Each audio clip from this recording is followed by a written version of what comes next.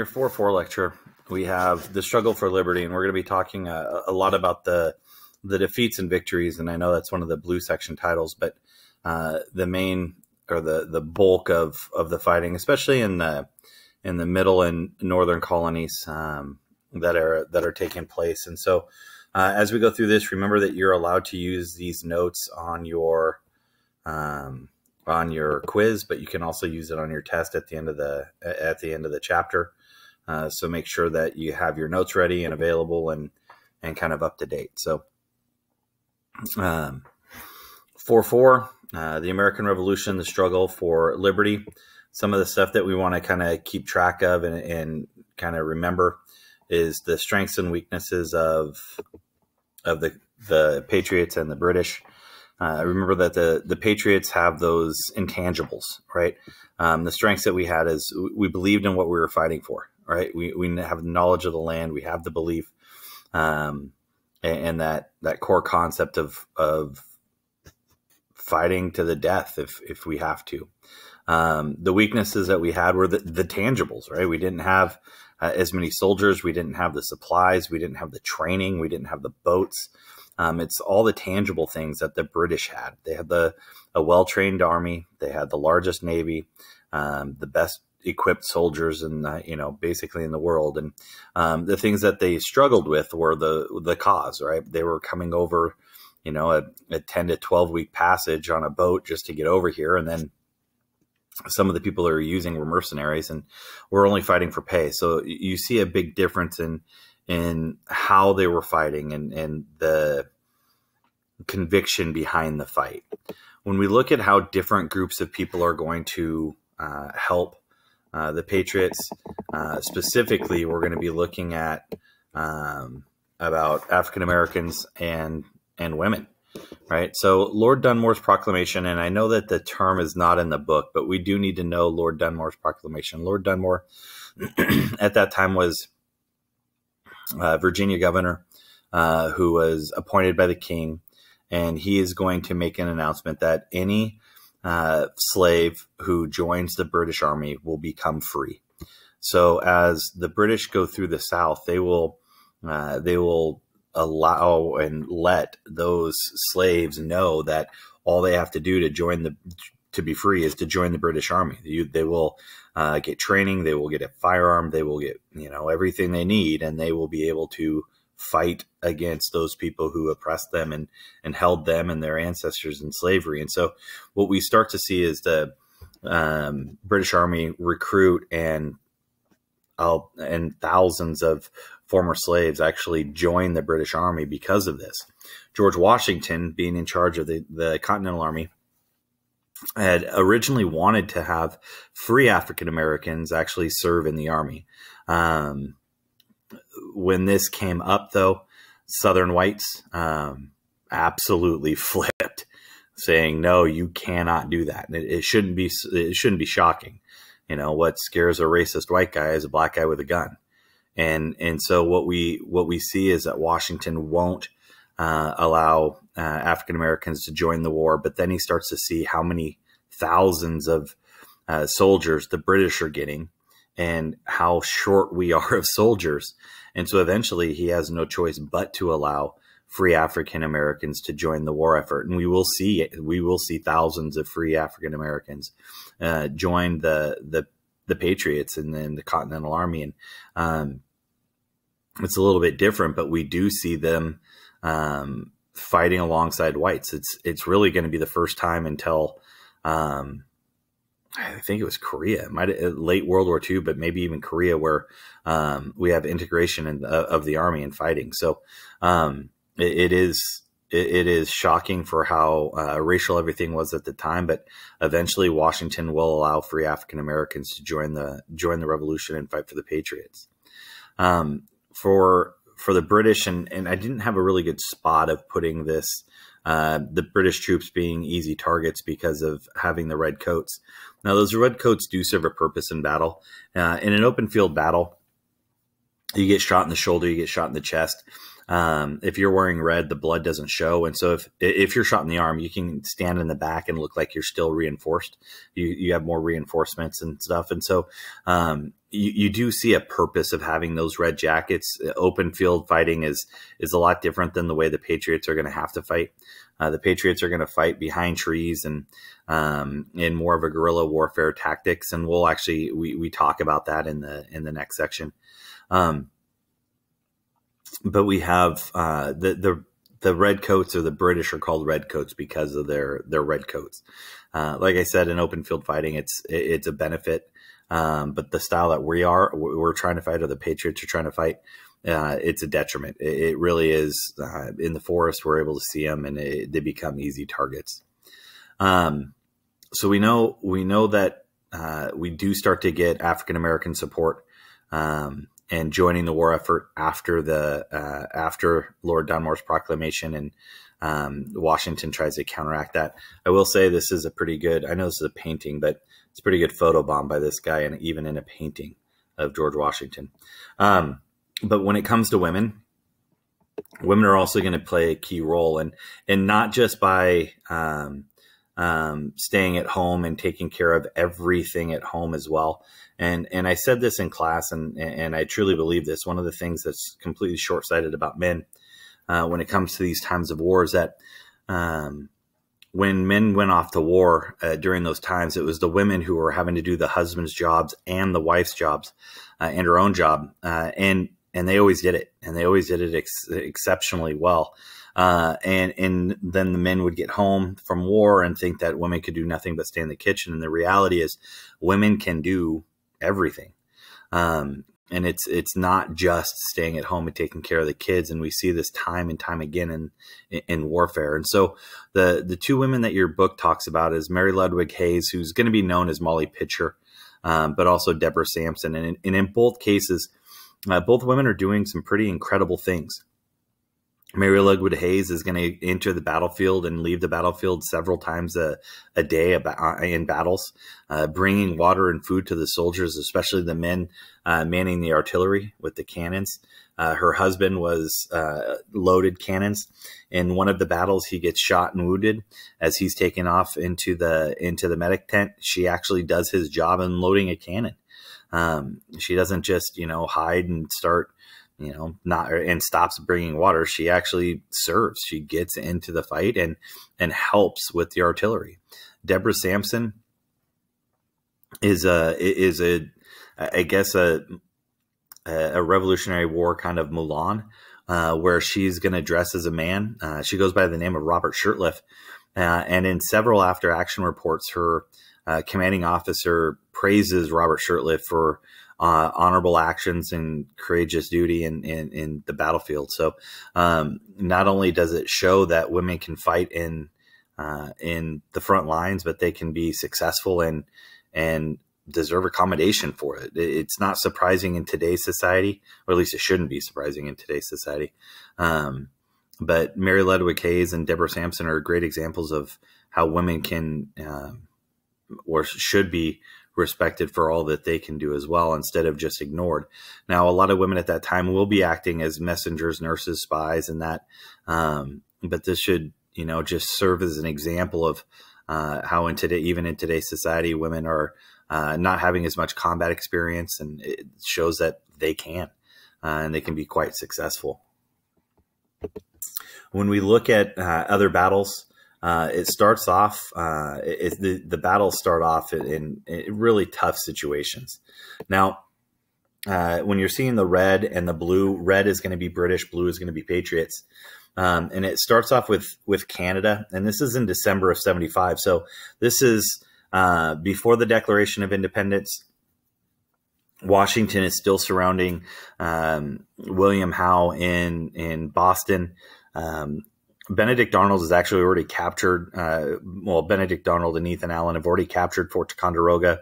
The guns are on their way back with Henry Knox. And then Benedict Arnold is given another job of getting 1,000 men from basically from Boston up to Quebec. Now, as he's doing that, Richard Montgomery is supposed to go from basically New York straight up to Montreal and then over to Quebec. Montgomery has a much easier task than what Benedict Arnold does. Arnold needs to go through the thickest of forests throughout Maine. And during that winter trip, he's going to lose 40% of his men, not by battle, not by anything else other than desertion. We're going to see 400 men leave Benedict Arnold's army out of the 1,000, and we're going to think that he did a great job keeping 60%. So think of taking a math test, scoring a 60%, and your parents throwing you a party because of how great you did. That's what we're talking about with Benedict Arnold here. Now, the reason why Canada becomes such a controversy is because we're trying to figure out if we want to be offensive and try to gain territory, or if we want to be defensive in battle or in war and just make our supplies last longer. We don't have a lot of stuff, and so it's just one of those things that'll allow us to keep our supplies longer. Well, we decided that in December we want to try to make Canada the 14th colony. As Arnold and Montgomery eventually end up meeting up in Canada, Arnold tries an attempt, it doesn't work, so he has to wait for Montgomery. Montgomery takes a couple weeks extra, and so the British have a better defense around Quebec. They have city walls that go all the way around. You can see them right here, at least protecting the city as well. And then between the water and the city, there's more walls. Arnold and Montgomery try to make a evil genius plan or something where, hey, let's attack when they won't know. So they attack in the middle of a blizzard. It's, in hindsight, it's completely not a good idea. They were trying to be tactical and use surprise. But the reality is the British didn't have to see where the soldiers were because they could only be between the walls and the water, or walls and the water, and they just get shot. This attack in Canada is just an embarrassment, really. Benedict Arnold will get more blame for this than what he deserves, but it's because Montgomery got shot and killed. There's no one else to blame, and so we decide, okay, let's go defensive instead of being offensive with the failure of Canada in December of 75. Then remember, the cannons get from Dorchester or from Ticonderoga to Dorchester Heights in March of 76. William Howe is forced out of Boston on March 7th of 76. And now Washington, so the Patriots control Boston. William Howe's embarrassed, and William Howe wants revenge against George Washington. And he gets it in New York. New York is in August of 76, and it's going to be a long march between August and February of Washington getting pushed back and pushed back and pushed back. But you have Washington and the Patriots just get completely mobbed in New York. And part of this, the Hessians that we're going to talk about here in Trenton, actually murder just stab in the back and kill about 500 Patriots while they're trying to surrender. And it's just a horrific scene for the Battle of New York. William Howe gets this complete revenge, takes control of New York. Washington is pushed off of Long Island, then off of Manhattan Island, eventually completely out of New York altogether. And then they end up having to settle in, the Washington and the Patriots have to settle in across the river from Trenton. Excuse me. For the winter of 76 and 77, and we'll get to that part in just a moment. Inside of New York, though, we do have people who are going to act as spies, and one of the most famous people is Nathan Hale. Nathan Hale is going to be from Connecticut, but he's going to be bringing secret documents out of New York by putting the papers in the soles of his shoes. He actually cut open his boots, put the papers into the soles of his shoes. He gets caught with those, and for being a traitor to the crown, he is going to be executed. His famous last words are, "I regret, but I have one life to give for my country," and that goes back to that intangible of our people are willing to die for what they're fighting for. When the British soldiers, not necessarily they're better trained, everything like that, but they don't have the conviction that the Patriot soldiers do. And so Nathan Hale is an example of not only a spy being in New York, but the conviction that those people are showing. When we get to the winter of 76, this is when we get into my favorite motivational poster. And that's America. We will kill you, and we will kill you in your sleep on Christmas. So Washington is struggling. We're down to just a couple thousand men. Enlistments are running out on December 31st. And this is where Thomas Paine is trying to encourage people he writes in The American Crisis, these are the times that tries men's souls, the sunshine patriots and summer soldiers, that kind of stuff. And just staying true to the cause. And Washington is going to lead his men, and the men are going to love Washington. He never leaves them. He always fights for them and with them. And he devises a plan to try to attack the Hessians in Trenton, New Jersey. But he's going to do this in a strategic way that's intelligent, not like Arnold and Montgomery attacking in a blizzard. It's close, it's cold, it's all that. But Washington wants to attack the Hessians at Trenton. Now, the Hessians are these hired foreign soldiers. They're from basically where Germany is now, is really what it comes down to. And what we find out is that William Howe is staying in New York. And we talked about that in class, that he's staying in New York because there's a specific, it's Mrs. Loring who is there, and he wants to stay with Mrs. Loring. There's parties, there's plays, there's dances, there's, everything there. Everything he wants is in New York, including one of his officers' wives. And so Howe stays in New York while he sends the Hessians to watch Washington and Jersey. So Washington wants to sail across the Delaware River on the night of Christmas and attack on the 26th. And this is exactly what he does. On the night of the 26th, him and his couple thousand men cross the river. They get into Trenton early the next morning and attack. The Hessians are roused out of bed. They've celebrated Christmas the day before pretty heavy, and so they're slow to get out of bed. The battle lasts less than an hour, and in less than that hour, there will be 1,000 Hessian casualties, including over 900 captured, and there was only 5 casualties for the Americans. 5 casualties in an hour of fighting. There's 1,000 of their casualties and 5 of ours. And that's just, it is just impressive on how well the plan worked. The only 2 deaths that happened from that were on the way home because of exposure. Men were walking. It ends up being like a 10 or 12 mile march from the boat launch where they crossed the river at to the town of Trenton. And so they had to march those 10 miles and then fight and then march those 10 miles back. But through exposure, 2 men are going to die. But it's not from battle, which is pretty impressive. So we win at the Battle of Trenton. Washington pushes it a little bit farther and attacks on January 2nd at the Battle of Princeton and wins there too. And so we have 2 very close or 2 very important wins where it's different, because this is where we start to see Washington go on the offensive. We tried to be defensive more in New York, and it was a failure. And so Washington's trying to push the luck a little bit, and he gets offensive here in New Jersey, and it is successful. With that success, it's late 76, early 77. So December 26, 1776, and then January 2nd, 1777. No, you're not required to remember the dates. I'm just trying to go the chronology for you. So then we get to October, and in October is when Saratoga happens. Now, Saratoga is going to be important for a couple of reasons. The biggest part, it's the turning point of the war. We're going to Horatio Gates, him and Washington do not like each other.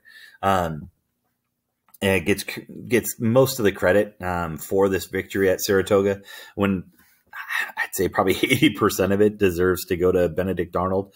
Benedict Arnold is single-handedly going to charge between 2 artillery units. So he charges between 2 cannons being shot at him. And he takes down those 2 artillery units, which then allows the Patriots to win and then capture Burgoyne's entire army.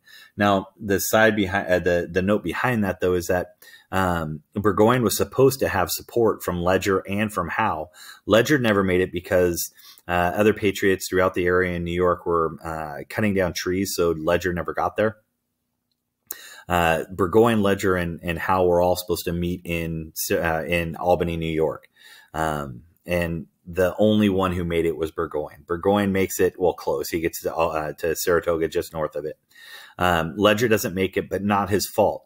Howe never makes it because Howe decides to change the plan. He calls an audible.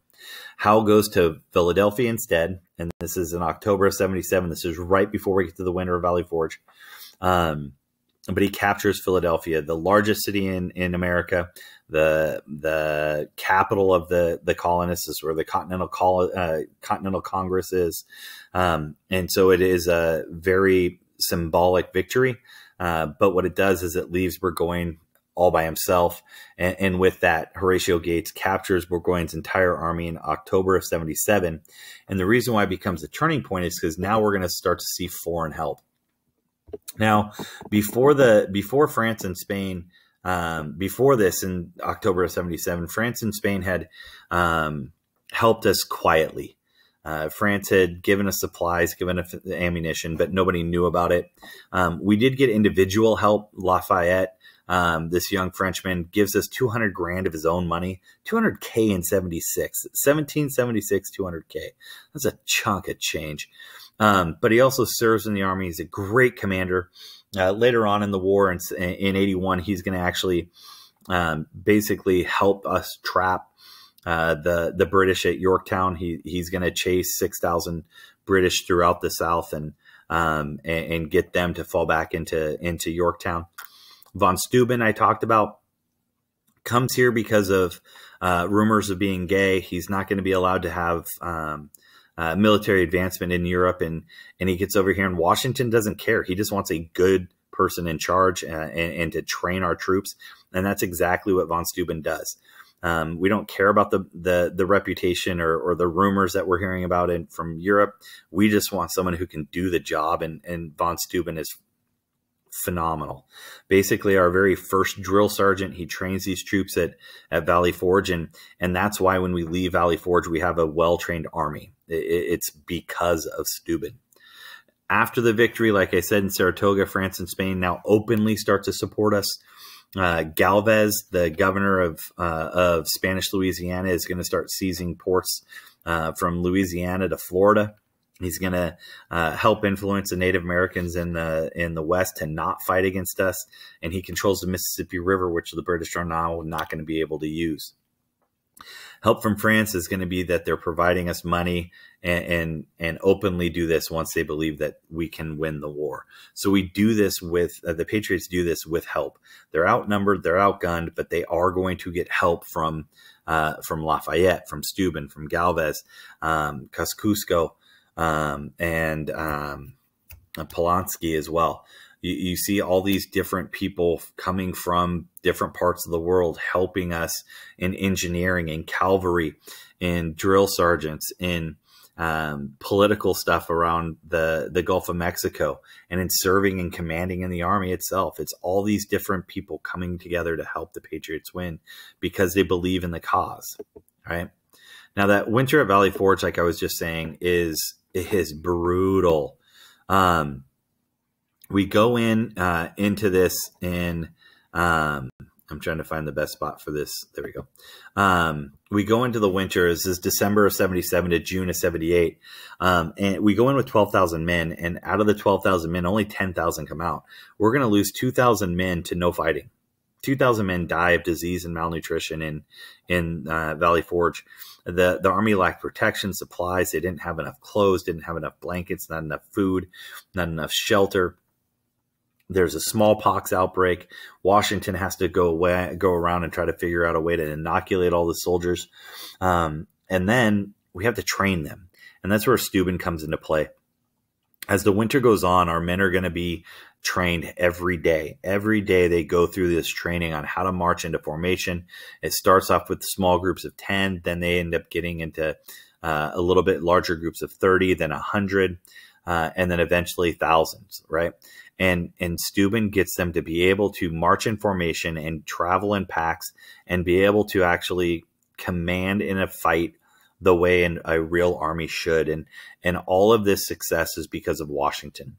Washington knows where to take advantage of his men's talents and lets them excel. And that's what Steuben does, is he excels in organization and training. And that's what he does. He revolutionizes how the Patriots are trained. Coming out of Valley Forge in June of 78, we were in a much better situation in the war. And we continue to talk about that in section 5. The last section here is talking about the war in the West and the war in sea. The war at sea is really one of those things that we don't have an army. We don't have a navy. In February of 76, we have the Patriots have 8 ships. The 8 ships that they have are all merchant vessels. So they're basically business ships. So take a UPS truck and turn it into a military vehicle, and that's what they did. The Patriots fleet was way too small to fight in the battles, and so the Patriots are going to allow pirates to help us out. And the best pirate we have is John Paul Jones. He was born in Scotland, but he's going to eventually get command of a small fleet. France gives him 7 vessels to command. His flagship is the Bohème Richard, and it goes up against the Serapis. And this is where early on in the battle, the Serapis, the British ship, the Serapis, is going to take advantage and actually dominate the Bohème Richard, and asks, "Are you ready to surrender?" John Paul's response is, "I have not yet begun to fight." John Paul Jones knows that if he's captured, he will be executed because of all of the raids that he's done on British vessels. So he'd rather die fighting than surrender and die. He wins that battle, and he continues to go through. And as we look at the war at sea, the U.S. Navy is less than 100 ships by the end of the war, and they are going to be able to sink more than 200 British vessels because of the use of pirates. It is completely counterintuitive, really. But the plan of attacking supply ports and supply ships is brilliant. We can't go toe to toe against the war vessel, the war vessels. So let's attack the supply ships, and it is very effective. The war in the West is very similar. George Rogers Clark is going to be the person who takes control of our stuff in the West. He surveyed the Ohio and Kentucky rivers, so he knows the land very well. He's actually got some relationships with the Native Americans, because it's the American Indians who control lands west of the Appalachian Mountains. They control all this red area. We don't have a lot of settlers out there. And Native Americans, that's where they're at. Sorry.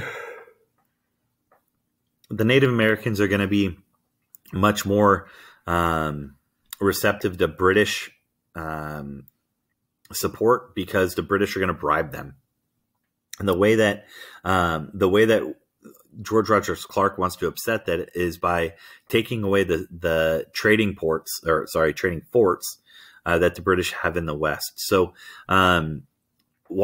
so Clark is going to go through and capture 3 main forts in the West, Kaskaskia, Cahokia, and Sackville. As he captures those, the Native American support for the British are going to wane, because they're not able to bribe them as effectively. And so we see this strategy of attacking supply ports, supply ships, and those trading ports, the trading force. Those are going to be effective strategies in the sea in the West. We can't go toe to toe. We just don't have the manpower. We don't have the force to do it. We have to do something else. It's stick and move, right? It's not to stay in close and just get into a slugfest. It is hit and run away, and that's what we're going to do. This becomes very successful for us and for the Patriots. And we see coming out of the winter of Valley Forge, a much better chance of victory is coming out after Saratoga. Help from foreign support. Winter of Valley Forge, our soldiers get trained, and now we're getting into much more success. Okay? Good luck on your quiz. Make sure you have your notes set up for your test at the end of the chapter.